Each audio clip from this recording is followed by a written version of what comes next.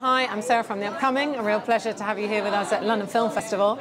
Maybe you can start off with a brief introduction to your film. What can audiences expect?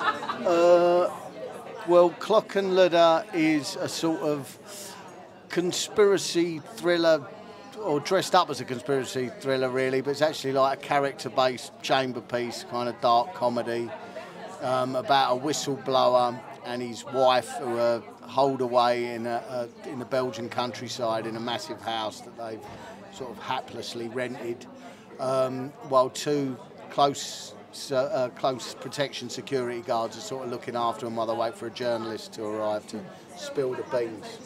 And of course you've had a long and varied career in independent film and all sorts. This is your first time stepping behind the camera. So what prompted you to want to make that move, and why the story?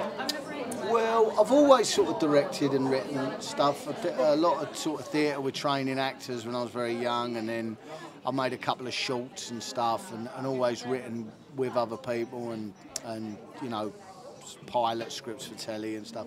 And actually Klokkenluider was something I worked on for ages, almost for me. It was such a weird film that I didn't necessarily think it would get financed.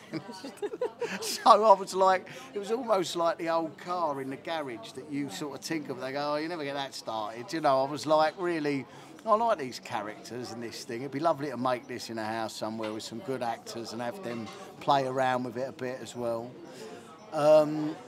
So, and I've, you know, I've wanted to direct a feature for ages. I mean, this took nearly 8 years for someone to find the money for.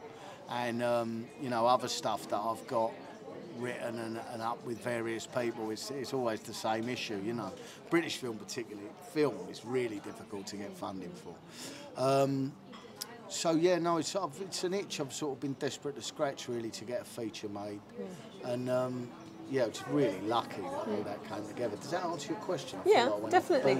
And, you know, what do you think you do take from all the roles you've done as an actor, maybe with directors you work with, thinking of Ben Wheatley, for example?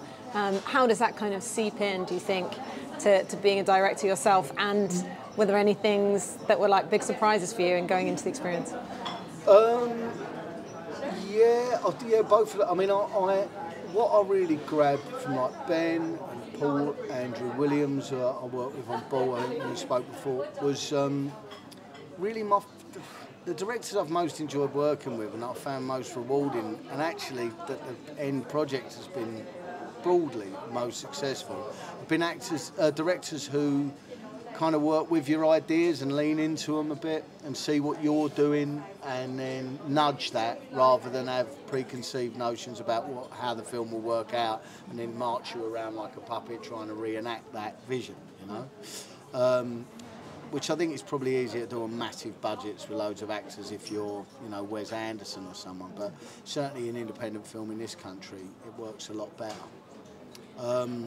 to work like that. And so I wanted to work in that way. And I've always wanted, like Ben does, to work in improvisation, roll whole takes of improv where you're working sort of around the script or the text and whatever. And Paul's really loose with that, you know, he just wants to know, he doesn't even want to know what you've come up with, it's just do it. So yeah, there was all that stuff. And then what I didn't really, the challenges I didn't really think about before was that, you know, moments of politics or whatever come up between groups or departments you're not even aware of, and you've got to, you know, pour a bit of water on that or manage that, which I just did not anticipate at all. And but in a sense that all lends itself to the creative endeavour somehow. So yeah, that was the kind of challenge that maybe I didn't foresee, but it was all right in the end, I think. And tell us about the shoot, and also particularly working with your cast, such interesting actors, particularly like Tom Burke, I don't know, and it seems to do really varied roles, really interesting actors. So how did you choose your cast and how did you work with them? Well, I mean, I'm married to one of the cast, so that made that a fairly simple choice, and one that I would have probably lost a limb if I'd have made any different choice in that respect. Roger Evans, I wrote the part of Glyn for. He's an amazing actor. Anyone over the years that we were kind of got close a couple of times and things fell through and whatever. Anytime I said to any other actor, Tom Burke included, that I had Roger in that role, they would always, actors know Rog, and maybe producers and that world a little less.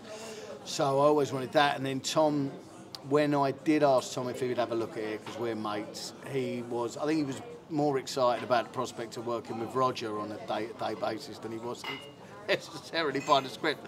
But he was quickly on board and stuff. Then Amit, I was just looking at, I looked at loads of actors and looked at their work. I didn't want to audition people or have people read for parts. I think you come with a confidence when you know someone's seen your other work and just brought you in. That's something I got from other directors as well, actually. So that was about bringing him on. And then Tom's agent is also Jenna's agent, and I really wanted someone who was doing something different for that part, who hadn't maybe played something like that before, but was just really solid. And she suggested Jenna for it, and straight away, you know, I was already familiar with work she'd done. And she still blew me away. I think what she's done in this film is really extraordinary, and a hell of a thing to come on for just the last third, late in the shoot, verbally machine gun everyone for 2 days, you know, relentless monologue after monologue, which wouldn't encourage me to see a film. But she's so good at it, and it's so fast. You know? It doesn't get weighed down, which it could well have done with another actor. So I was just so lucky, man. So lucky with those spots. What does it mean for you to have a film here at London Film Festival? And you know, what do you hope people take away? It's got kind of like darkly comic, got thriller aspects. What do you think people take away? Well, I'm a Londoner, so it's amazing to have film at London Film Festival, and it's a shame that my days are so full of anxiety about people seeing the film, because I might be able to enjoy it otherwise. And I was actually sat in the car this morning going to work. I'm filming as an actor on another project. And I was like, isn't this everything you want? Why do you feel so full of dread? But it's still exciting being here and like getting the chance to watch other work. I come to the London Film Festival. I live in Antwerp, but if I'm in London, I'll go to see work. I saw Boy from Heaven last night, the Egyptian film. Tawfiq Barham's a really good friend of mine and very close. And so, you know, to get the chance to see work like that you wouldn't necessarily see on a cinema release in this country or in Belgium is great. And, you know, that's the best thing about film festivals, really. It's the only time you get access to loads of work that you wouldn't otherwise. So that's the kind of biggest bonus for me. And very quickly, are you going to keep the director's hat on for another project, or are you doing more acting, or what's up next? I mean, I've got this project Litvinenko that's about to start on ITV next month about the murder of Alexander Litvinenko, and I played a kind of murder investigator on that. So that's coming up, and then I've been working on a long job, seemingly endless job this year, which I can't talk about, or a big net drops down and people come out and bash me up. I think, I didn't read the NDA, but I think it was something like that. So I'm still acting all the time, but yeah, I'd love to do another one. If someone wants to pull up the readies, then I'll do it, you know. Amazing. Well, thank you so much for sharing all that with us, and really enjoying presenting the film here at London Film Festival. Thanks a lot.